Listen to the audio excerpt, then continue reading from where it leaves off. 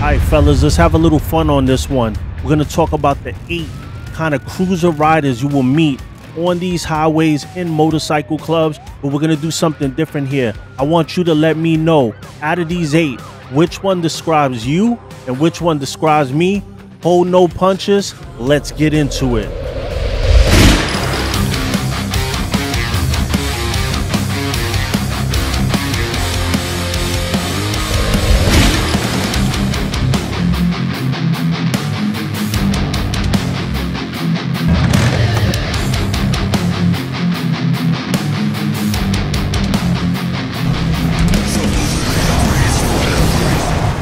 Number 1, that's not so outlaw. You ever met a biker that looks like he's been in an outlaw motorcycle club for years? Never been in a club before, look like he spits and pisses beer. He's so gangster, you never seen him with a bottle of water in his life. Even his wallet exudes outlaw. He has the metal chain connected to his Levi's. Woo! Shout out to my Cali bros. When I'm out there, they don't even want me to come outside with New York jeans that are ripped up. You know how we wear them in New York? Let me know in the comments if you wear those kind, or if you rock with the regular kind of Levi's, straight kind of regular biker kind of pants.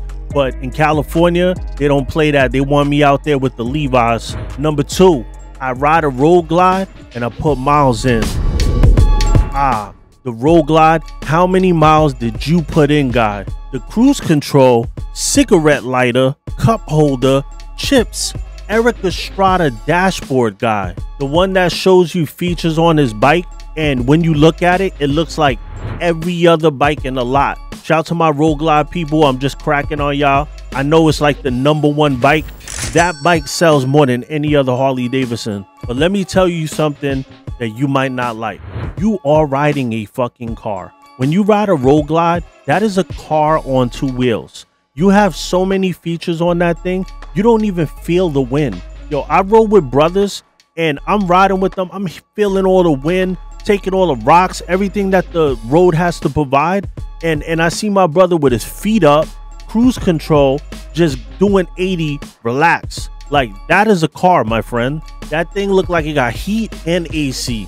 Every time your wife kicked you out the crib, you could fit your whole entire wardrobe in those saddlebags. Because when I go to the grocery store, you can see me with the handlebars and the bag sitting on the handlebar. Let me know in the comments if you've ever done that. That's a real biker. Number 3, the Harley Davidson Billboard guy. You know this guy. He's a Harley Davidson Billboard. He lives this Harley life. Harley Davidson jeans, his shirt says Harley Davidson, screaming Eagles, his hat, he got the orange hat with the logo. It gets hot, he can't wait to take his shirt off because he has a Harley Davidson tramp stamp tattooed on his back. You know, the classic old lady bandana. And she looks at you and says, honey, this is kind of gay. And then you insist, this is what all the biker chicks do. Look at this Sturgis footage. Look at Daytona. Look at Myrtle Beach. All the girls got it. Come on, babe, you got this. So she puts it on, and since she's hot, she pulls it off. Not really, but she looks good, so who cares? You ever notice when she's not at a rally or not on the bike, period, she never wears it? It's because she doesn't like it, bro. Just messing with you fellas and just messing with you ladies. We gotta poke fun at the culture. Bedazzle on. Number 4, the Harley Davidsons are not made in America guy. You met this guy before. The Harley Davidson is not made in America, so I got this bike instead. Not that my credit was shot, I got this bike instead because Harley Davidson is not made in America. The just underneath 600 credit score guy. And listen, we've all experienced this before. When I first got my bike, I got a Star Striker.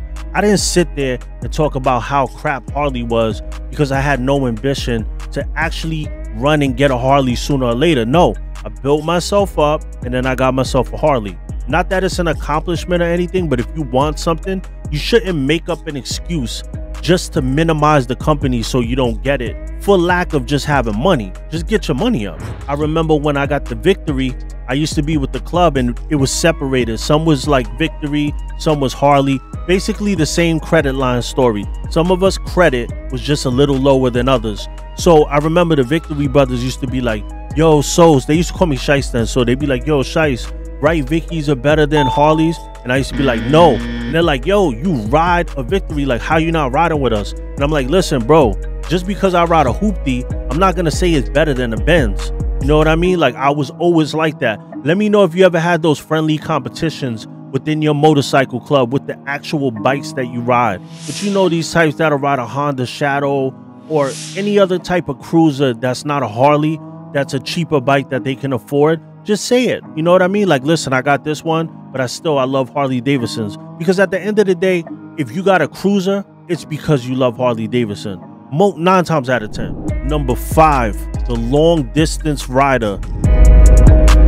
This guy might be the truest biker of them all. Let me know what you think. He's the one that gets on his bike and he goes. A lot of time he'll have his old lady. They'll just jump on, they'll pack some bags, and they'll just find the destination. They'll get lost. Either they go all the way across the country, or even when they're local and they still have work and stuff that they have to do, certain days they'll just disappear, no destination, and just ride around. This is the true essence of being a biker. Let me know if you agree that the long distance rider is one of the truest of the essence of being a biker.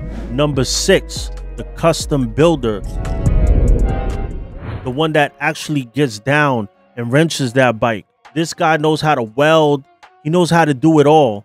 A true master of the art of the motorcycle. They could be famous like an Indian Larry or Paul Sr. Outlaw like Tom Fugel that just happens to be great at working on bikes, or just your regular everyday Harley Davidson loving or chopper loving, or just your everyday guy that loves everything about the actual motorcycle itself. These guys will not go to the dealer for anything. Oil change, something goes wrong, they will put a whole new engine in. Let me know if you're this guy. These guys are anti-dealer. They will not bring their bike to the dealer. They feel that being a real biker is actually wrenching the bike yourself, actually doing all the maintenance, everything that has to do with the bike. Number 7, the true outlaw. Someone that has experienced the motorcycle club culture for many years. He has a seriousness that comes with him that only comes from experience. Years of being around motorcycle clubs, outlaw motorcycle clubs, the whole circuit, the whole culture. He has this knowledge and has been around. And the most important thing about the true outlaw, whether it's just him or he's with 100 club brothers in his MC, he is the same person. He will show you the respect that he will, no matter what the situation is. He could be in any local biker bar or event and you'll feel his presence. The outlaw is not trying to be anything but himself. And don't conflate this with being a tough guy. It's not about being a tough guy, it's just being a man that can stand on his own 2 feet. And there's many types, from the introvert to the one that gets drunk and loud. Number 8, the weekend warriors. The weekend warrior, the guy that people always got something bad to say about. This is the bottom of the totem pole of MC culture. More of a local rider. He trails to events. He trails everywhere he goes. If he goes out of state, he works all week. He has his family. He likes to do it for fun. It's more of a hobby. And I'm the type of person, I don't look down on this type of person. I never cared about the weekend warrior thing, how many miles you got in, all that stuff. I never been on that type of time, whether I'm in a club or out the club. I never been on that. But the weekend warrior is the one that it's more of a hobby. They don't take it as serious as a dedicated club member or somebody that's like a real, you know, I want to ride from New York to California type. A lot of them are the type that go down on their bike more because they have limited riding skills, because they don't ride as much. If they tell you that you're a weekend warrior, you're at the bottom of the totem pole of respect when it comes to anything that has to do with motorcycles or motorcycle clubs. So let me know in the comments which one you fall under. And I want to see how many people in the comments actually say, like, I'm a weekend warrior. I'm busy. I got stuff going on in my life. I'm just riding on the weekend. Or you just commute here and there to the gym like me, or just running errands or whatever it is that you may do. Or do you commute to work, to the gym, to the store, everywhere you go? Let me know that in the comments, and get your Gosavelli motorcycle riding mask now. They're on www.demonsroad.com. I got another video linked above. We ghosting, baby.